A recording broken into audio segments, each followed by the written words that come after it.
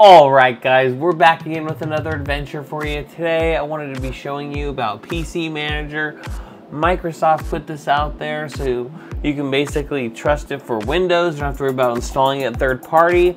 And this can also help kind of boost your PC, clean it up a little. It isn't going to fix everything, but if you're just like a person that's really into maintenance and want to make sure their computer's running good, this is like a quick all-in-one tool that Microsoft has from the Microsoft Store that you can install on your computer and boost a little bit of that PC and get to your settings faster. Let's get into that video.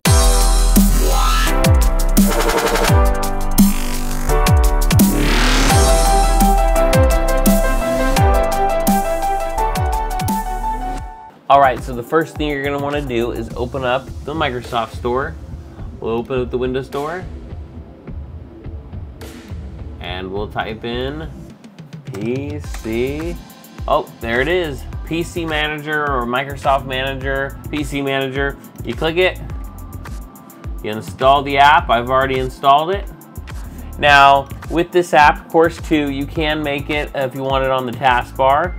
You can pin to taskbar if you want it pinned here, just quick access, or you can make it pin it to start if you want to. So all you do is you would click on it, and there you go. Right here, we can say boost. We got memory usage in real time, temporary files. You can just say, hey, boost. It's gonna do its little rocket ship here and kind of clean it up, clear up that temporary. You know, obviously it used a little memory when it was doing that, but that's totally fine. And it's kind of just a little booster. It clears out the old files, temporary files. It can be released, he just clears them out. Then we got the processes. So if anything's running on your computer, kind of like Task Manager itself, you can just hit end right here for all the tasks that are running.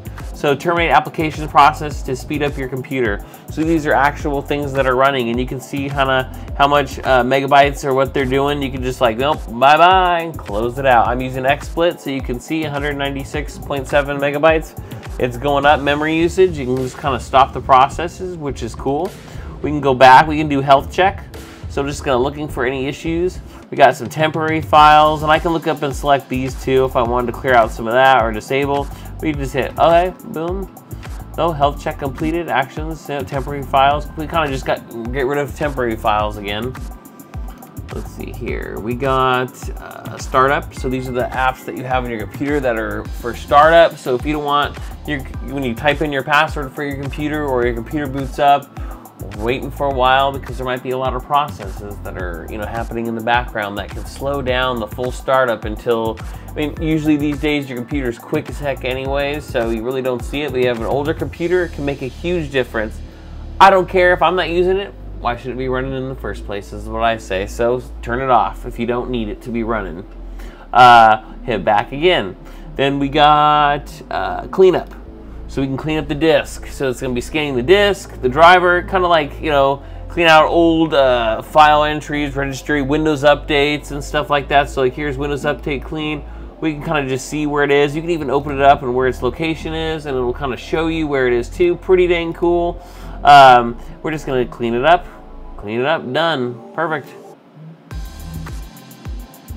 This thing is just freaking cool. And then you can click it again. I'm just gonna click it again. I just want to make sure. I don't think I opened it all because it can't clear out everything of all these details. Because some of these things it needs it to run. Basically, it's clearing out like replacement ones that have been done. So if you have updates and they're older updates, it kind of just clears it. I've already used the software from before because before I use it, you know, I got to test it on myself first before give you guys a little update or anything on it. And then we got, let's go back again, and that's about in this first page here. Now we got protection. So you can kind of get to the virus scan quick if you just want to scan now. You got the Windows updates if available. It'll show you if there's any updates available. Default browser basically just takes you to the defaults quick. It's just the defaults page. You should just say app defaults. That's what it really should say because it doesn't actually take you to the browser. I'd still have to go search and then go, oh, here's the browser. Let me set it as the default still. So they just named that wrong. Taskbar repair, so you can do taskbar repair, enable search box taskbar, enable widget taskbar repair. So you just have problems with your taskbar acting weird, you can fix it too. Restore default apps, so if there's anything that you uninstalled, if we click on it, PDF, you can just like, if you have your PDF, what you're using with like Chrome, see it says I'm using Chrome, my default Office app that I use for Office. So if you change things, you mess things up, you can kind of fix that here. And then you can kind of select default applications too. Same thing again, takes you to defaults. They don't really need, that's like a double page whammy right there, but it's just some things are quicker to easy. Pop-up management, enable or disable pop-up management, that's pretty cool too. Then we got the storage stuff. Clean disk cleanup, you know, deep clean, so you can do deep clean, just scanning your disk. Let's see, scanning devices for drivers. Same thing was kind of on that page before, just kind of goes in depth and stuff like this was skipped, and you can see like why some files are in use. That's why you can't do it all, but you can kind of figure it out. Then storage sense brings you to the storage page. So this is where the Windows can automatically remove files for you that you're not using, just to help clean up your computer. Sometimes it's on by default, but depending on certain, you know, companies or pre-builts you get, sometimes it's not enabled by default. And this can kind of, some people don't even want this, so you might want to turn this off.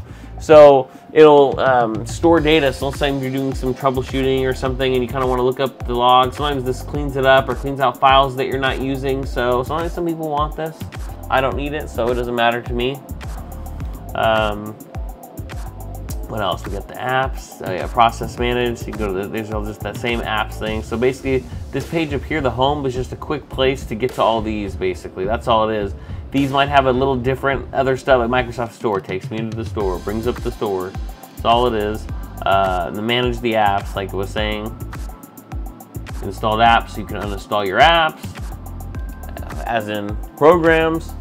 Then we got a toolbox, we got the screenshots, and you can add other links and stuff for web pages if you want to. Here, MSN's by default. You can either remove this and just add, like, let's just say, oops, doing it too fast. There we go, hit add, boom, and now we get Google. If we click on it, boom, it's gonna open up Google Chrome, but it's only gonna do it on Edge, so you gotta worry about that too. This is like, I love Edge kind of a thing. But I wouldn't even use this anyway, so I'll just delete it all because I'm never going to use those links. I don't need links. I'll have favorites on my web browsers if I do. Then we got the settings. You can automatically have this start up. So Smart Boost PC Manager will automatically boost your PC when high usage of RAM or there are 1 gig of temporary files. So every time you have 1 gig of temporary files on your RAM and everything, it'll basically just kind of like clear it out and boost it up. So you can have that set to automatically do that. Start PC Manager automatically when Windows starts. You can start that here too. So yeah, this thing is just, it's pretty cool. It's a little handy tool. I'm not going to say it's the solve all problems thing, but if you want a little boost or just clear out some RAM and stuff and get your computer a little up there and running, this is a great tool for it. I would say this is pretty cool, and that's cool that Microsoft made this.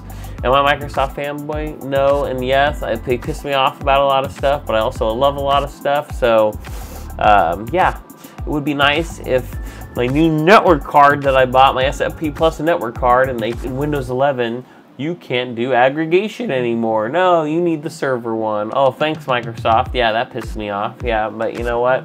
Maybe they'll fix it, or eventually there'll be a workaround for it. But yeah, I wanted 20 gig connection on my computer, not just 10 gig. Like, gosh darn it, I wanted 20 gig, and now you can't do that right now because they only can do 25 gig. But I don't want to buy 25 gig NIC because they're way more expensive. I'd rather run 2 cables. But yeah, you know, you lose some and you win some, you know.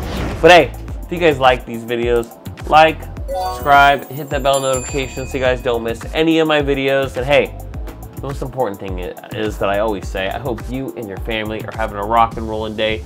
Peace out. I'll catch you in the next video.